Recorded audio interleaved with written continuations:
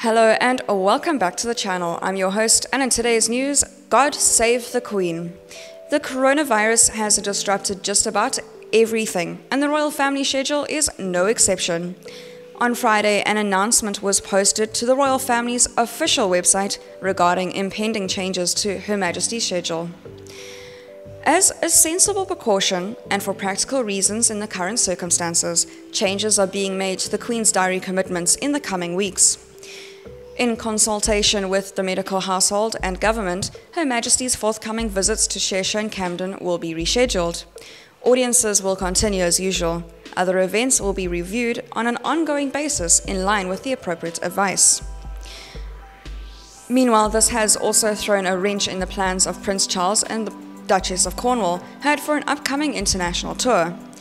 The future monarch was scheduled to begin his trip on Tuesday, March 17th, with his wife expected to join partway through.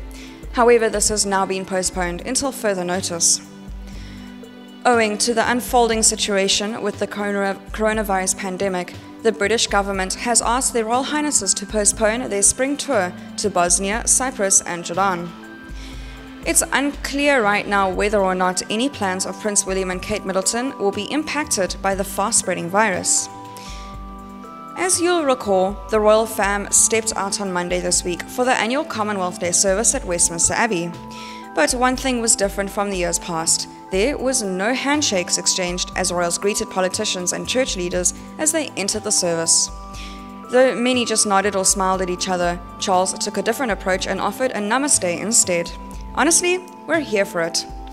Princess Beatrice is reportedly holding her breath that things will improve globally ahead of her wedding set for May 29th in St. James's Palace in London.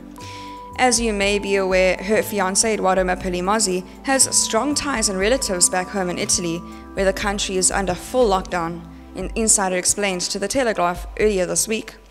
The coronavirus has thrown a bit of a wrench in the works.